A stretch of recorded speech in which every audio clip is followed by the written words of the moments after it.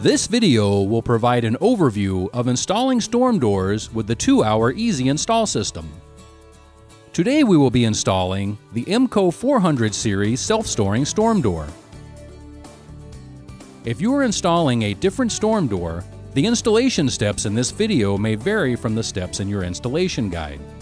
Storm doors with the 2-hour easy install system come prepped for easy assembly and installation with only basic skills and tools in about 2 hours.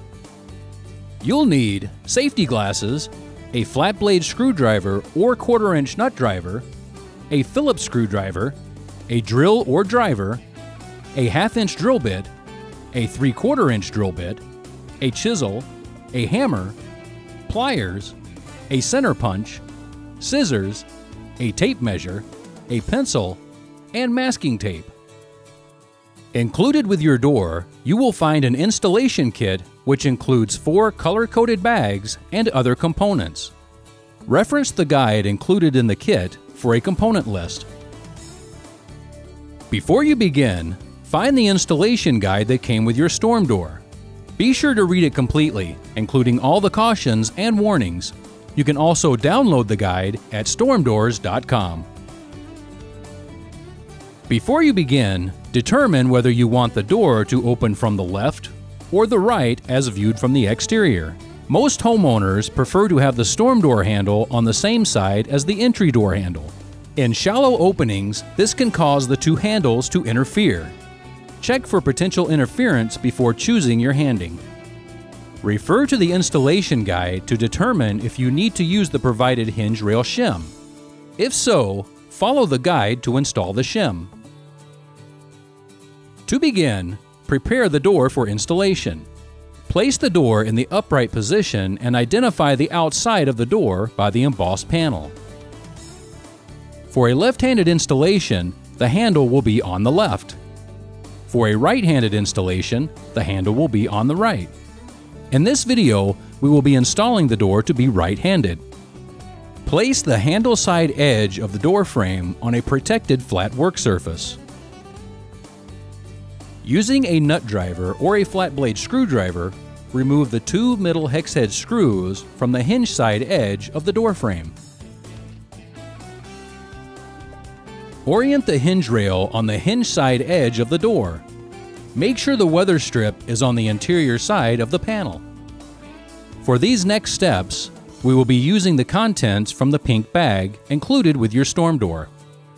Make sure each of the hinge leaves is resting on the edge of the door panel.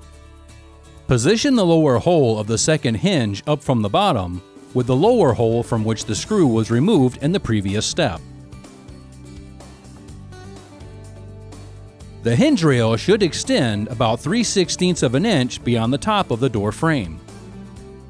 Prior to drilling pilot holes, insert an unpainted screw into the pre-drilled hole. Using the 1/8-inch drill bit from the pink bag, drill pilot holes 1 inch deep in the door frame at each hinge. Then, fasten using the 1-inch unpainted screws from the pink bag. Be careful not to over-tighten the screws.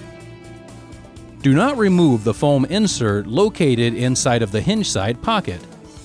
Next, hold the cover plate over the hinge side pocket of the door frame edge. Make sure the hinge side pocket is fully covered by the cover plate. Mark the 2 mounting screw locations with a pencil. Set the cover plate aside. Using a 1/8-inch bit, drill a hole 1/2 inch deep in the marked locations. Position the cover plate. Using a Phillips screwdriver, secure the cover plate using the 2 1/2-inch painted screws from the pink bag. Be careful not to over-tighten the screws. Position the door on a clean flat work surface with the interior side facing up. Slide the sweep fin into the sweep.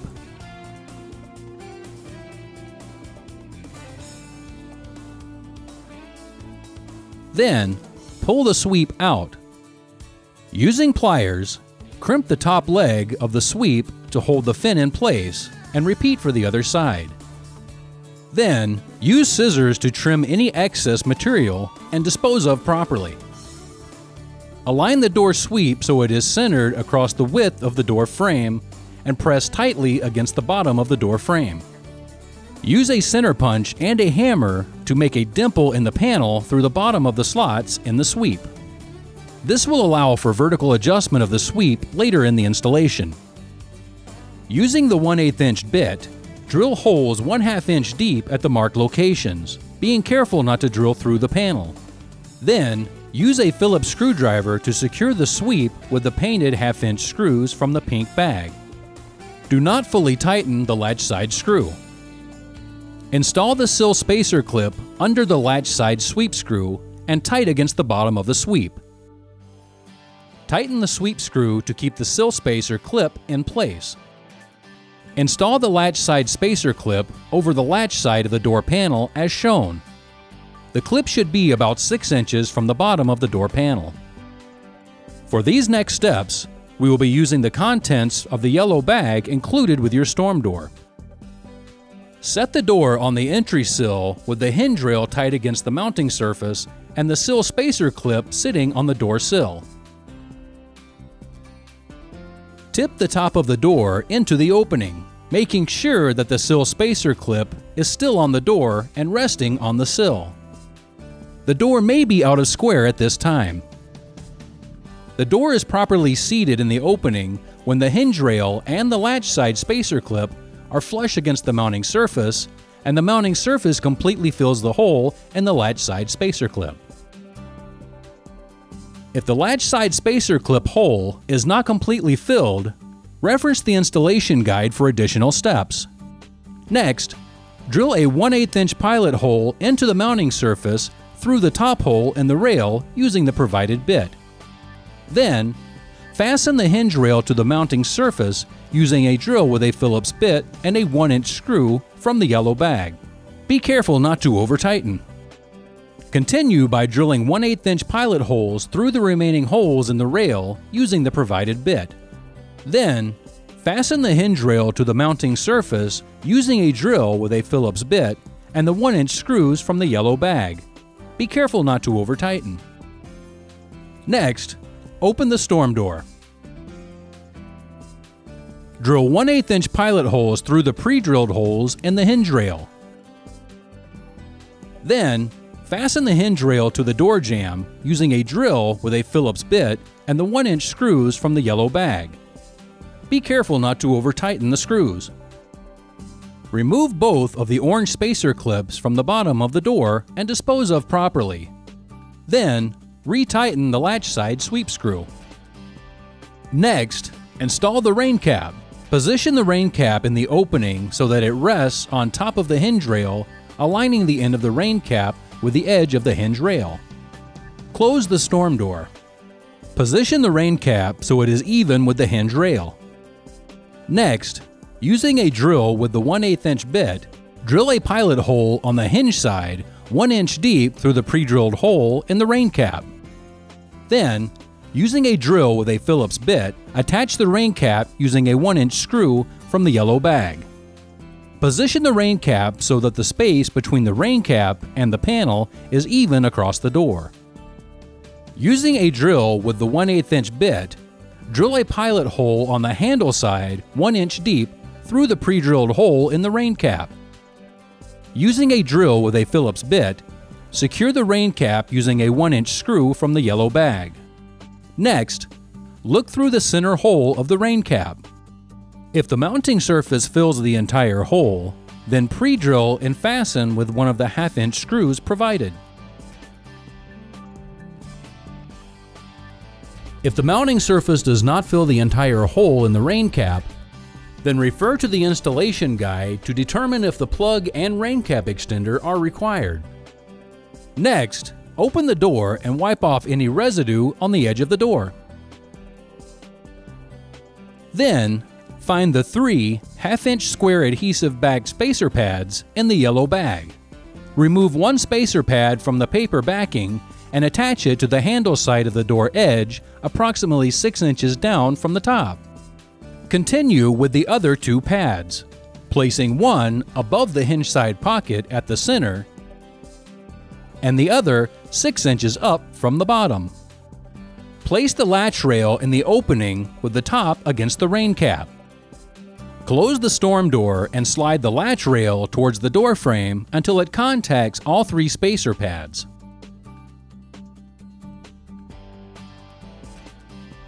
Next, drill 1/8 inch pilot holes through the pre-drilled holes in the latch rail.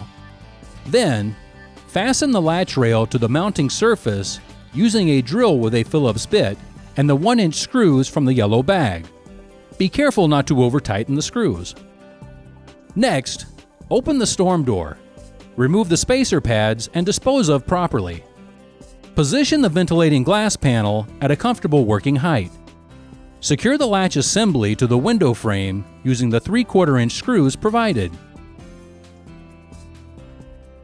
Then, close the ventilating window. Next, prepare the door for handle set installation. Do not remove the foam insert located inside the handle side pocket. Align the template from the handle set box with the mortise slot in the door as shown.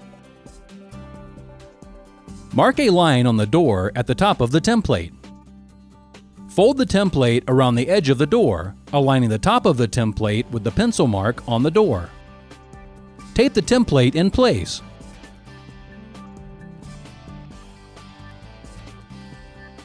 Using a center punch and hammer, make a dimple in the center of the marked locations in the template as shown on both sides of the panel. Next, drill 1/8 inch starter holes through the dimples from each side of the door frame.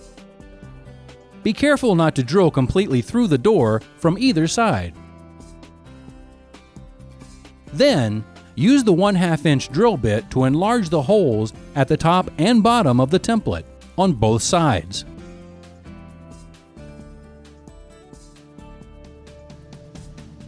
Use the 3/4 inch drill bit to enlarge the 2 middle holes as marked on the template on both sides.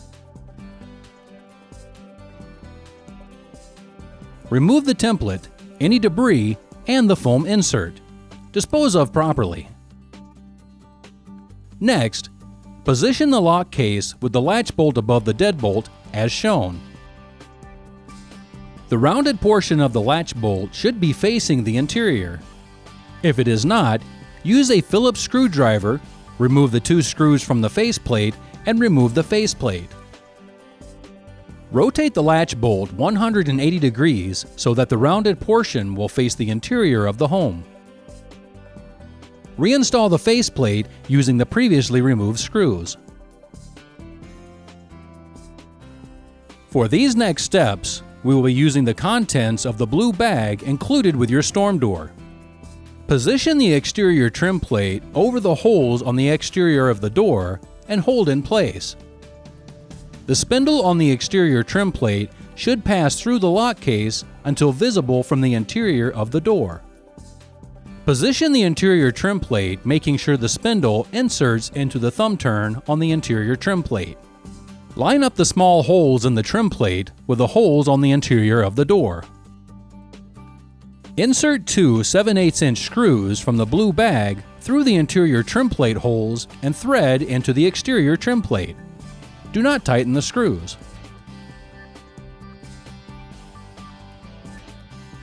Place the nylon washer from the blue bag over the spindle handle.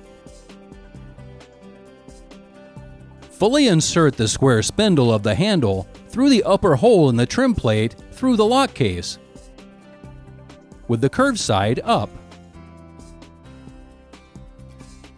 Place the nylon washer from the blue bag over the handle. Slide the handle onto the square spindle. Then, using the hex wrench from the blue bag, tighten the set screw on the handle. Do not squeeze the handles together too tightly. Next, using a drill with a 1/8 inch bit, drill 2 holes 1/4 inch deep through the mounting holes in the lock case. Using a Phillips screwdriver, fasten the lock case to the door with 2 3/4 inch screws from the blue bag. Then, tighten the trim plate screws.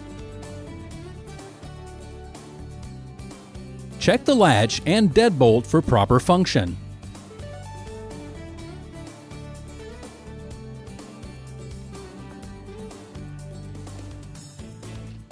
Close the door and turn the thumb turn on the interior of the door.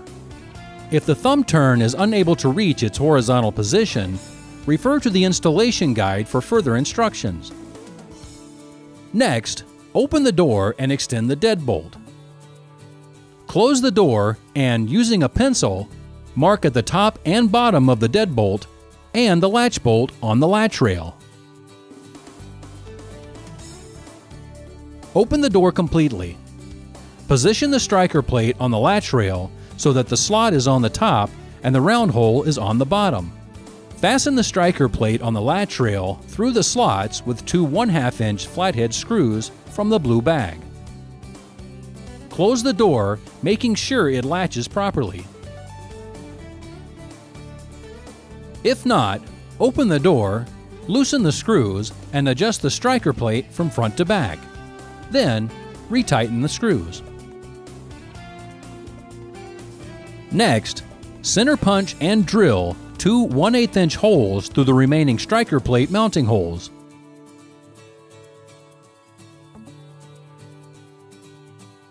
Install two 1/2 inch flathead screws from the blue bag into the round holes of the striker plate. For these next steps, we will be using the contents of the green bag included with your storm door. Next, install the closer. Position the jamb bracket base onto the door jamb. Align the front of the base to the back of the hinge rail and center the base 2 inches below the window opening. Mark the hole locations on the door jamb with a pencil. Next, drill 1/8 inch pilot holes 1 inch deep in the door jamb at the marked locations. Fasten the base to the door jamb with two 2-inch screws from the green bag into the two holes closest to the interior of the house, leaving the last hole open. Attach the jamb bracket arm to the base by inserting the tabs on the arm into the slots in the base.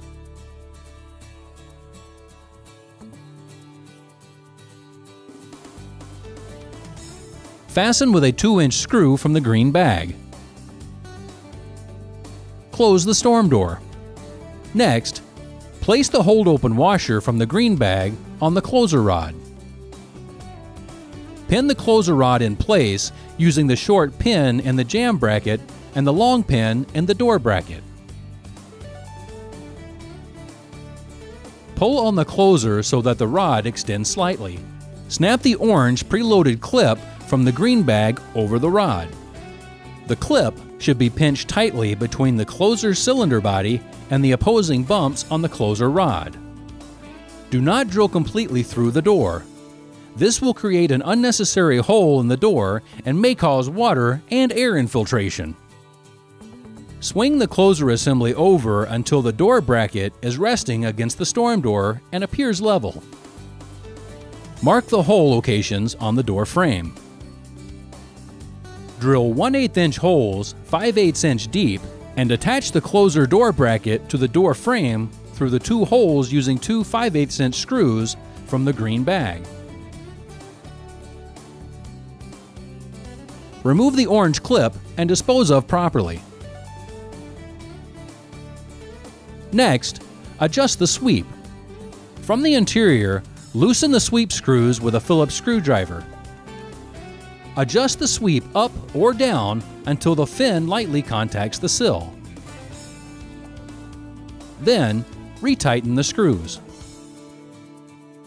Next, open the door and using a nut driver or flathead screwdriver, remove the 4 screws from the edge of the door. Dispose of the screws properly. With the weather strip on the interior, position the top hole of the edge seal with the top hole in the edge of the door. Fasten using a 1-inch painted screw from the yellow bag. Using the edge seal as a template, drill 1-inch deep pilot holes in the door through the pre-drilled holes in the edge seal. Using a drill with a Phillips bit, fasten the edge seal to the door with 5 1-inch painted screws from the yellow bag. Next, install the screw cover.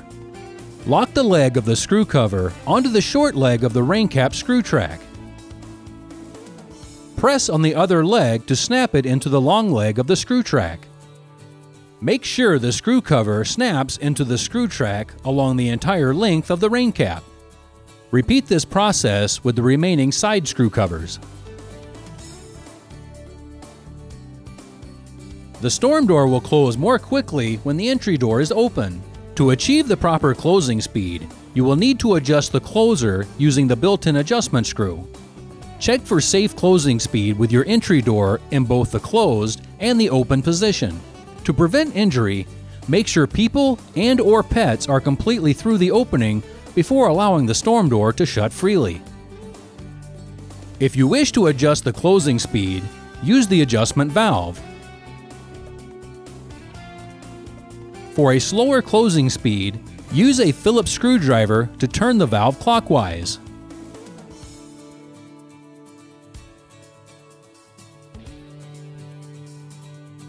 For a faster closing speed, turn the valve counterclockwise. Congratulations! You have successfully installed your MCO 400 series self-storing storm door.